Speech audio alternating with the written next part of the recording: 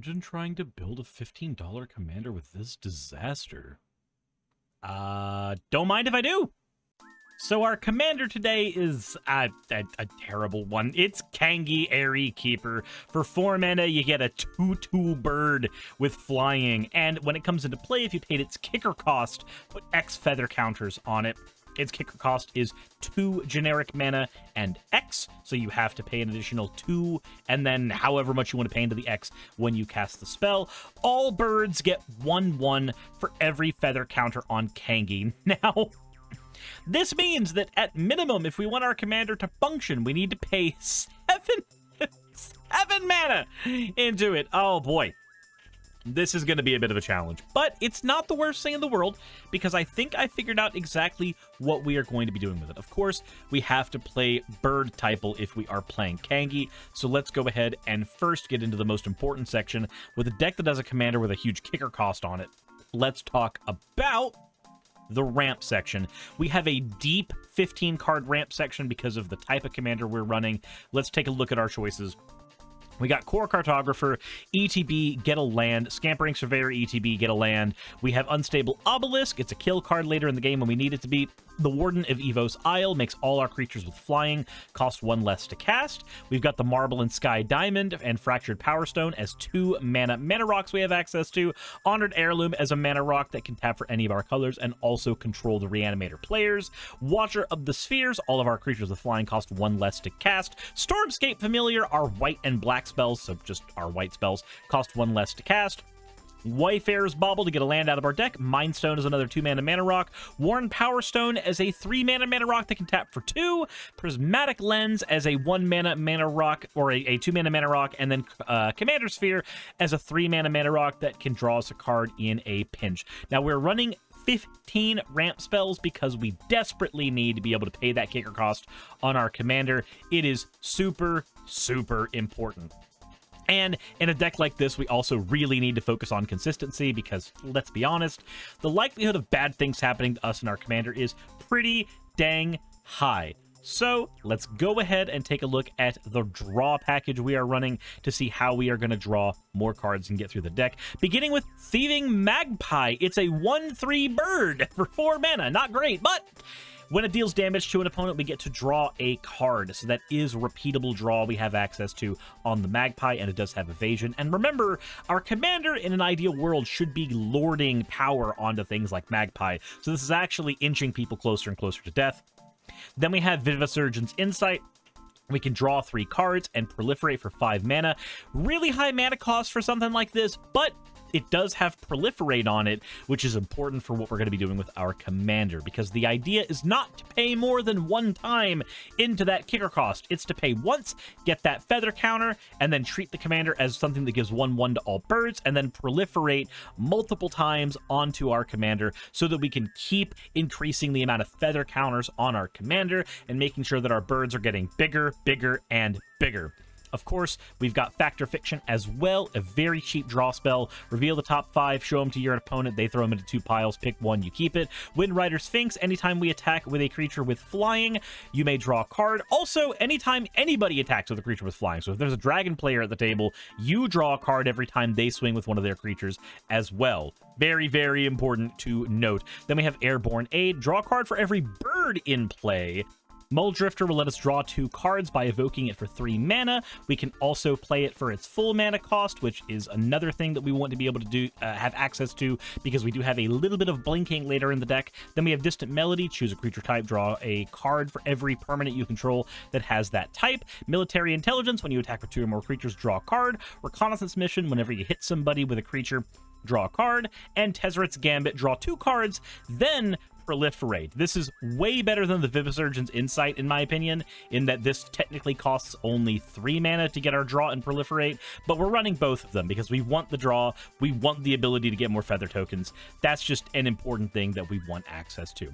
So, when it comes to this deck, the ramp is important to get our stuff out. The draw is super important because we're going to be running a clunky and inconsistent deck, but we also need other ways to do what our commander is doing because it's very likely it's going to die. So let's go ahead and take a look at the anthems and lords that we are running, and there's actually a couple interesting choices here. So first of all, we have Gwaya here. I don't know how to pronounce that, but the Windlord costs 2 less as long as we've drawn 2 or more cards this turn, which we do have a couple ways of doing that. But it gives all of our birds vigilance, which means we can keep them up as blockers later. Kangi's Lieutenant, whenever it attacks, every creature that we have with flying gets 1/1 until end of turn, so it's a mini version of our commander. Empyrean Angle gives all of our creatures 1/1 if they have flying. The Steel Plume Marshal says that when it attacks, other creatures we control that have flying get +2/+2 until end of turn. Kangi himself, not this Kangi, this Kangi, this one right here, not this one, this one. This Kangi says that when it attacks, all of our attacking creatures get 2/0, and when it blocks, all of our blocking creatures get 2/0. So it's got flying and vigilance. He's going to be doing a lot of both of those things. And then I've got a couple interesting cards here. Did you know that Kangi isn't the only card that has feather counters? Did you know that? Because I didn't know that until I made this deck. Kangi is not the only card with feather counters. Apparently, Aven Mimiomancer, at the beginning of your upkeep, you may put a feather counter on any target creature. And if you do, that creature has base power and toughness 3/1 and flying for as long as it has a feather counter on it. We can just use Aven Mimiomancer to put the feather counter on Kangi, even if we don't pay the kick cost. Or we can just keep on increasing Kangi's ability, Kangi's power, and his ability to lord things out over and over again using the Avian Mimiomancer. Just a really neat card we can use. Also, it throws the feather counter on a target creature, so if our opponent has like a giant Eldrazi and we want to go ahead and turn that into something that's a lot more manageable, we can use the feather counters to do that as well. Also, the Soul Catcher's Airy, this card says whenever a bird is put into our graveyard, we put a feather counter on it, and all of our birds get 1/1 for every feather counter that's on the Soul Catcher's Airy. So this is just another copy of our commander. This is just our commander's lieutenant. This is our commander again. It's got the feather counters. Whenever we proliferate, it benefits from the feather counters just like our commander does. That's amazing. We have Kangi, we have Aven Mimiomancer, and the Soul Catcher's Airy as ways to mess with feather counters. I'm actually more excited about this deck the more I talk about it, because the more I look at these things, I'm like, oh, wait a minute, we actually have pretty decent access to feather counters, all things considered. Then we have Mirror Entity, an honorary bird in the deck. It has the typing bird because it's a changeling, and also pay X until end of turn. All your creatures have base power and toughness XX and gain all creature types. Now, this means that even cards in our deck that are not birds, like Scampering Surveyor and the Core Cartographer, now become birds and will benefit from Kangi's effect. And importantly, most of the cards in our deck are very, very small. Kangi's a 3/3. The original Kangi's a 2/2. We have one 4/4 bird here, which is, you know, big for the deck. Everything else is like 2/2, 3/3, 2/3, 1/1. So the Mirror Entity is going to also lord a ton of power and toughness onto the entire board as well. But those aren't the only birds we have access to. We also have access to bird tokens. We have 2 bird token generators here. Emeria Angel, every time we play a land, which means that even when we fetch lands, we get a 1/1 bird token onto the board. And the Sky Cat Sovereign, we can pay 4 mana to make 1/1 white cat bird tokens, and it gains 1/1 for every other creature we control with flying, which is going to be a big amount in the deck anyway, all things considered. And all those bird tokens that we are spawning should be not 1/1s, but closer to like 4/4s and 5/5s because of the way the deck works. And then we have just a couple of blinking creatures because they happen to both be birds. Meneldor, the Swift Savior, when it deals combat damage to a player, exile a creature that you own, put it back onto the battlefield. A great card for taking back things that have been yanked away from you with stuff like Hostage Taker. And then Yorion Nomad, a Sky Nomad, blink any number of non-land permanents you control and put them back on the battlefield at the beginning of the next end step. You can use this to hold up counter spells because you needed to get your land blinks, because when you blink the land, they come to play untapped. You can use this to reuse effects like Solemn Simulacrum and Core Cartographer. You can use this to make sure that if you are expecting certain things to happen very, very quickly, then Yorion the Sky Nomad can put things back into safety if you are running it in a more blink-dependent deck. Yorion's just a really, really powerful card, especially when you run it with other blink synergies. But for our purposes, it is a bird that has flying and can let us reuse some of our ETBs and help us make sure that our lands come back into play untapped so we can hold up things like counter spells. So both of these blink cards, you have some synergies you can use with them. They are, not gonna lie, pretty decent at what they do. But now you have to ask yourself another question. How are we going to keep our commander from dying? I mentioned protection when it came to our commander, and honestly, Urion's not the kind of protection we're going for. When I was originally building the deck, I envisioned it more of a blink-ish deck because I like ETB triggers, but blinking birds doesn't work as well as you'd think. There's a few cards that blink and make bird tokens, but not that many, and they're a bit overcosted. So instead, I opted for a more Voltron-y style of protection. So we have an indestructible package, a hexproof package, and a phasing package we need to go over. Let's go ahead and look at the hexproof package first. Giant's Amulet, pay 1, equip it for 2. Equipped creature gets 0/1 and has hexproof as long as it's untapped. Curator's Ward gives a permanent hexproof, and if the permanent leaves the battlefield, if it's historic, like our commander, we will draw 2 cards off of it. Making our commander untargetable is super important in decks like this that rely really heavily on you defending the castle, as it were. Then in the indestructible area, we have Unbreakable Formation to make all of our birds indestructible. We can also make them have 1/1 and Vigilance if we do it on our turn as an offensive spell. And then we have Sephiroth's Sky Blade. You may pay a single white mana and tap 4 untapped creatures you control that have flying, so, you know, all of our birds, instead of paying its mana cost. It's a 7/7 flying lifelink angel that gives all of our creatures with flying indestructible. So our commander now has indestructible, is protected from board wipes. And then in the phasing section, yeah, you probably didn't expect us to be able to phase out at this budget, but don't worry, we have ways of phasing out.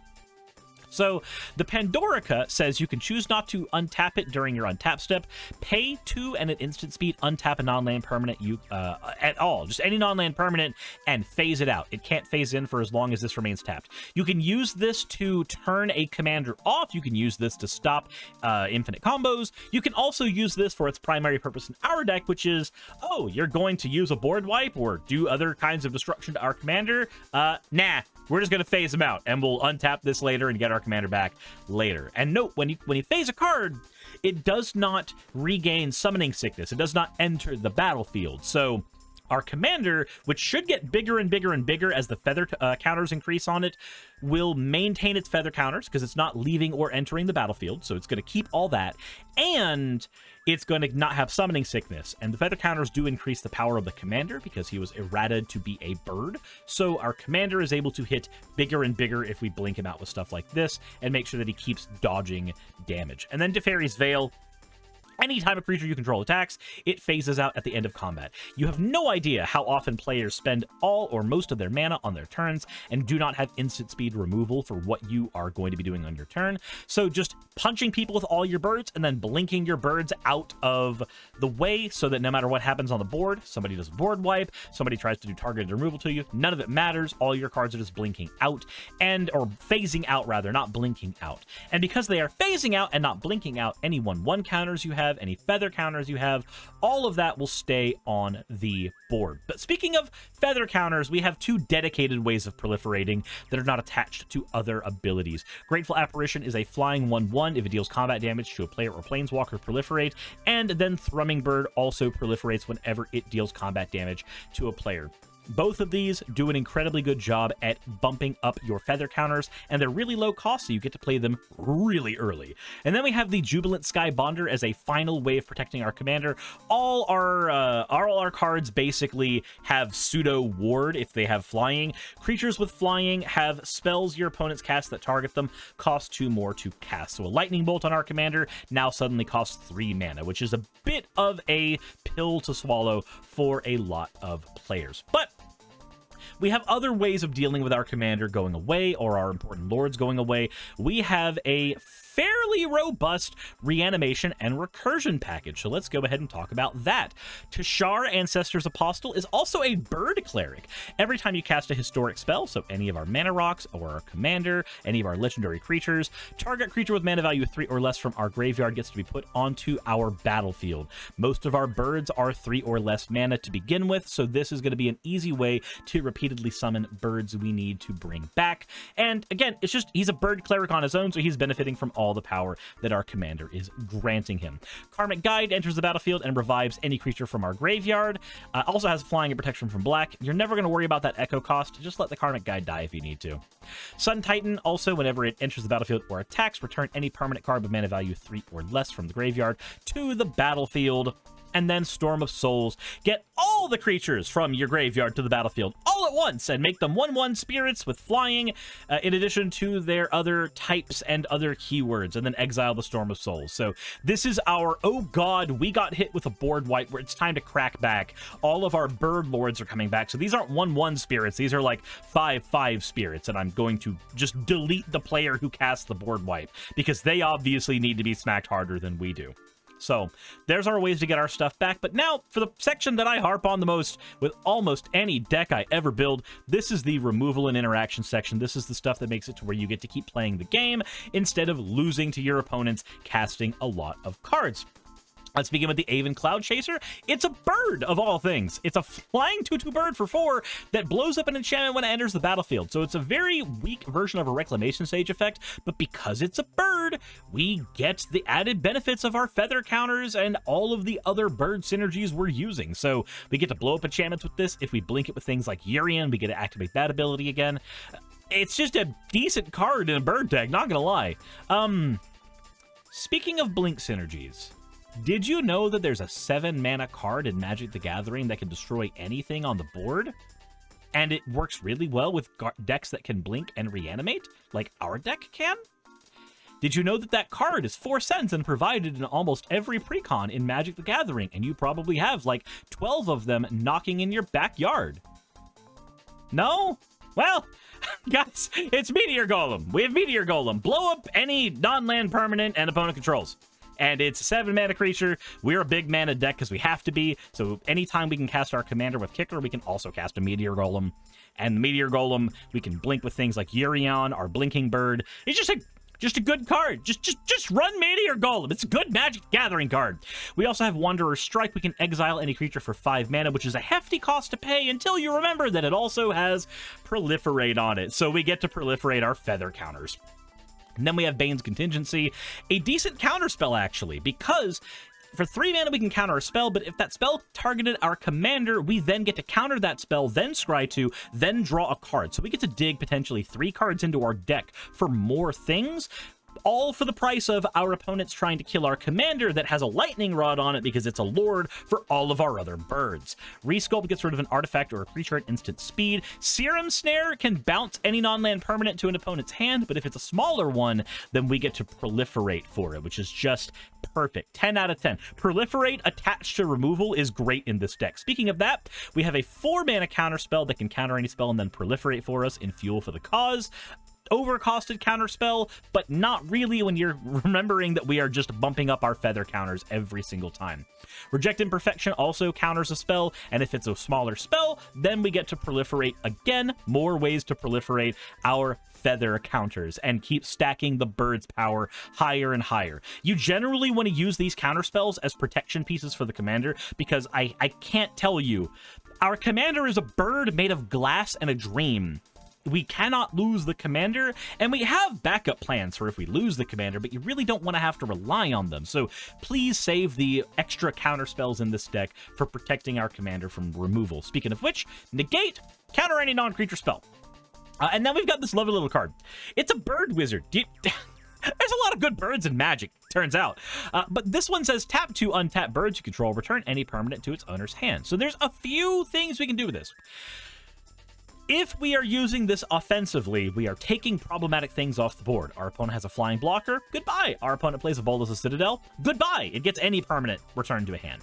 Our opponent tries to swing at us for game with a Voltron commander. Goodbye. Or alternatively, if we have a big board built up of little birds and our commander's out with a single feather counter, but it's late game and we need to win the game, use the Keeper of 9 Gales, bounce your commander to your hand, and then cast him from your hand with all of your mana into the kicker so he comes down with like 10 feather counters. At that point, you should be winning the game because all of your birds just got, you know, bird hoof behemoth. So there's a few ways to use the Keeper of the 9 Gales. Just keep him in mind. And then we have Generous Gift, blow up any permanent of any kind, and then the person who we blow up the permanent for gets a 3/3 green elephant token. Amazing piece of removal that everybody should be running in their decks if they haven't. And then we've got a couple board wipes. And the board wipes I've chosen for the deck are specifically picked because they synergize so well with what our deck is. So let's start with Harsh Mercy. Every player chooses a creature type. Destroy all creatures that aren't of the chosen type this way. So yes, you lose the ability to hurt other Kindred and Typal style decks. However, for 3 mana, you get to say, I don't lose my birds. I keep my birds. And so your birds live, and everybody else's things die. So like Aristocrats players that tend to have a lot of differently typed creatures, Storm players who have a lot of differently typed creatures, like all of their creatures will just be blown up except for one. You, on the other hand, you lose nothing. Like, what non-bird are you losing? Meteor Golem? And then, of course, we have Time Wipe, a Azorius, destroy all creatures removal. However, it also says return a creature you control to its owner's hand. So this is another way to reset our commander. If our commander doesn't have feather counters on it, if our commander doesn't have enough on it, we can use this to wipe the board, put our commander to our hand, and then sink all of our mana into it later on. It's just a really golden board wipe for the type of deck that we are playing. But finally, we have to get to the section where we talk about lands, because your lands are the things that allow you to cast cards in Magic. We're running 11/11 on islands and plains because the deck is so close on its mana pips. And then we've got in the dual land section, Command Tower, Port Town, Irrigated Farmland, Skyclad Expanse, and Prairie Stream. Remember that the Irrigated Farmland and the Prairie Stream both have the ability to be grabbed out of the deck with anything that grabs plains. Then, of course, we have our land fetching section because we do have a landfall trigger in the deck, so it's good to make sure that we have ways to abuse that. Evolving Wilds can fetch a land, Terramorphic Expanse can fetch a land, Shire Terrace and Promising Vein both come into play untapped and can fetch a land. Esper and Panorama can both grab the lands that our deck needs while also coming to play untapped when we don't need them to be functioning for anything else. And then we have Myriad Landscape, comes into play tapped and can get 2 lands from our deck onto the battlefield, so we can use this to make sure that we have access to ramp even in our land slot. And then we've got something special. We have a couple utility lands too. 2 of them to be specific. Karn's Bastion is a land that lets us proliferate, so we get to just get more feather counters using this, no matter what our opponents do with our with our board states. That's just absolutely fantastic. And then we have Seaside Haven. Real talk, I didn't know this existed until I started talking about this deck, but Seaside Haven, you add 1 to your mana pool, pay or you can pay 2, tap it, sacrifice a bird, and draw a card. So our bird tokens now just become draw pieces we have access to. I didn't know this was a card. I didn't know that we had sacrifice birds to draw in Magic the Gathering, but while building this deck, I found that out while doing research for it. So that's interesting. Also, because of this, maybe I should do a video on how to do research for these kinds of decks, because there's all kinds of weird stuff I found while looking up how to build this thing. But anyway, that is Kangi Airy Keeper. This is a bad commander we are trying to make good, and we are trying to make it good within the $15 restriction. The entirety of the deck is available as a deck list under the video, and we managed to get the entire deck up to $15.17, with 80 of those cents being just Kangi himself. But you know, you could pay $23 if you wanted a foil version of Kangi, or you could just take like a marker and scribble over it and just make him look kind of foil from a squinty eye distance. Maybe. Do whatever you want with this particular bird commander. And hey, I figure that little not challenge that was dropped into my Discord was worth actually trying to flex and go, you know what? You handed me garbage. I think I can make that garbage good. So let me know what you guys think in the comment section below. Hit the like button if you haven't already. And as always, everybody, insert in the video tagline here. Hey, I just quickly want to give a thank you to all of my wonderful patrons who keep this show running. YouTube and Twitch are a pretty bumpy ride at the best of times, and the stability a Patreon provides me is worth more than I can say here. I'd also like to thank each and every one of my $20 and up patrons here, and they would be Red Joker, Blitzkrieg, Cameron, Dren, Jemshin, Smiling DM, Poundini, Nabbity Babbity, Naomi, Isaac, Agamotto, Jordan, Ravi, Giuni, Kiratorian, Prisma, all of you, Sagitt, I'm not saying that part, and Starlight. And finally, thank you to everyone else that helps keep this channel alive. while you're here, why not check out another video? And thank you for watching.